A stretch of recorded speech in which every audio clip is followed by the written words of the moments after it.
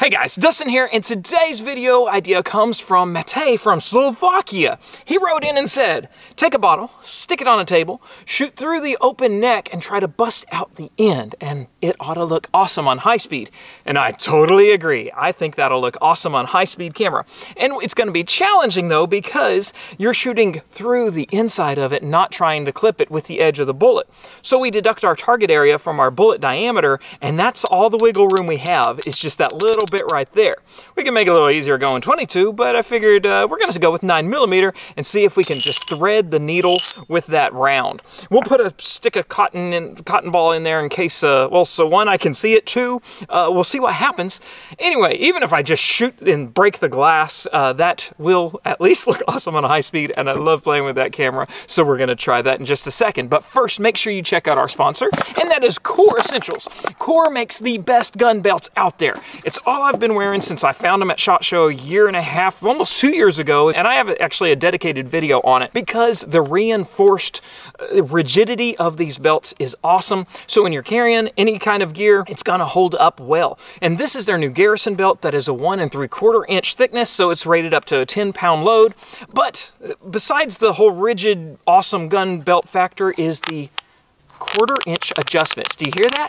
You don't have to click it if you want. You can hold down the release and just go back and forth. You have 20 inches of adjustment on your belt, and it's not like just 1-inch holes in leather that dates back to, like, you know, way before Jesus' time, okay? The belts come with a full 54 inches, and it's a one-size-fits-all thing. So you just take, I like cut off 20 inches here, and then I put the clamp on, and I bite the teeth down and screw the screws in. Check them out at Core Essentials, and then also LAS Concealment is the holsters that I've been wearing lately. They're very comfortable, and they're real high end. It's like a 3D CAD and all CNC machine with these tuckable wings. And it's the first time I've been able to carry appendix-wise comfortably is with these LAS holsters. This one, we featured it in the Hellcat video a while back, and after I made the video, I'm like, I like the Hellcat, I like LAS, and it's the rig that I've been wearing lately. And they also have ones that are light bearing as well. So check those guys out. The gun we're using today is the Glock 34, tweaked up a little bit for my 3-gun days. So we're going to be using that and some Angel Fire ammo. But with that, let's shut up and shoot. We're going to go set up in the sunlight because we need the sunlight for the high speed. The high speed over there is set for 5,100 frames per second. And so that should be plenty to see the bullet in flight. I haven't tried this before because I was afraid, 1, I would run out of bottles, and 2, you know, sometimes you do a shot without things running and you're never able to recreate that again. So just in case I can never recreate that again, let's just shut up and shoot. Let's do this thing.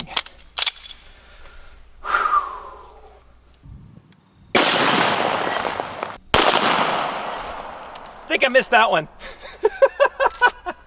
Oh my gosh, I thought I had missed the whole thing.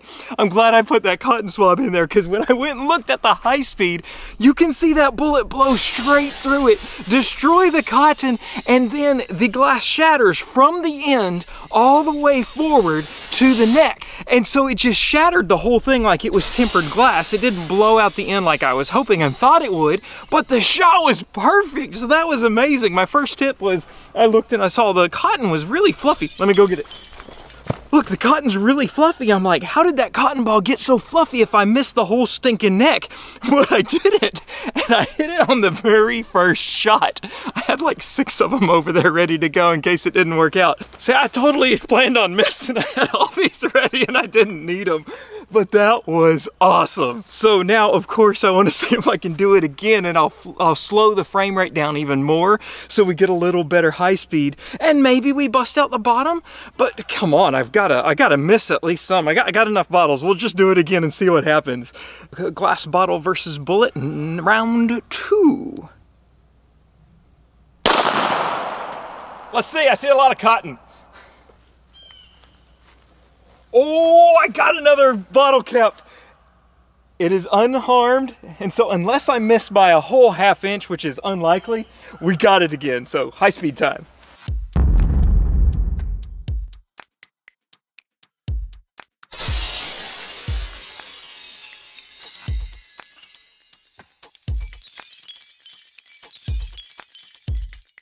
So the cotton was all fluffed up down range, and the neck is unharmed all around where I can touch. However, on the high speed, you see the bullet is just a tiny, well, okay, it's a little off center down below. I can see a tiny rub mark, but I can't even feel it as being chipped here.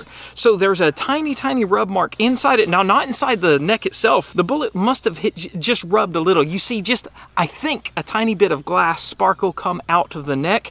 And then again, the bullet just shatters into the end, and when it does, it just spiders all the way up, and the whole thing breaks except the neck.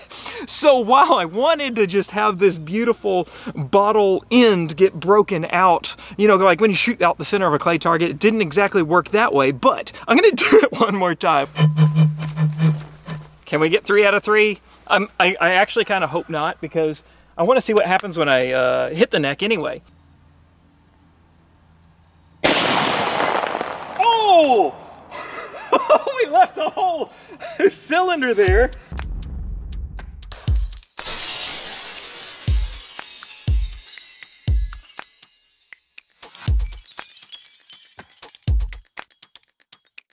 That was a miss, but I'm glad it happened because it proves the other 2 were direct hits.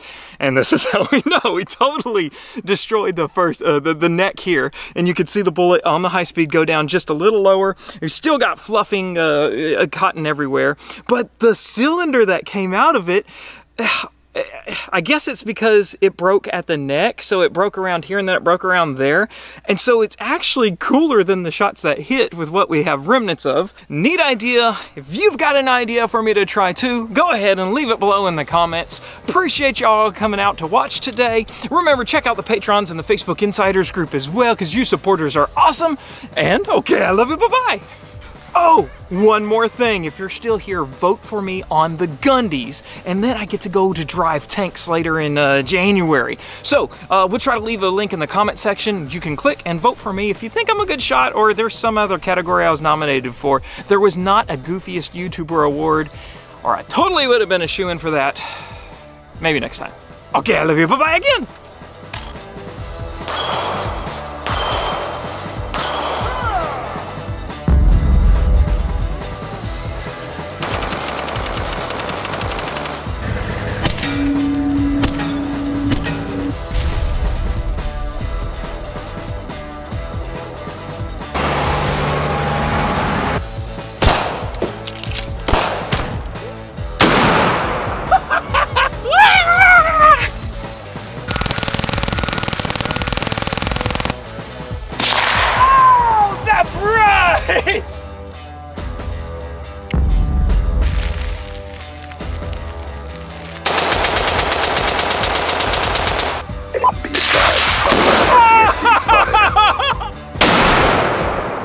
Whoo!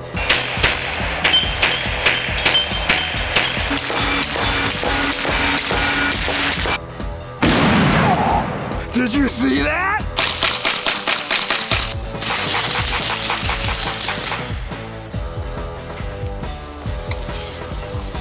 Come on, Nussie!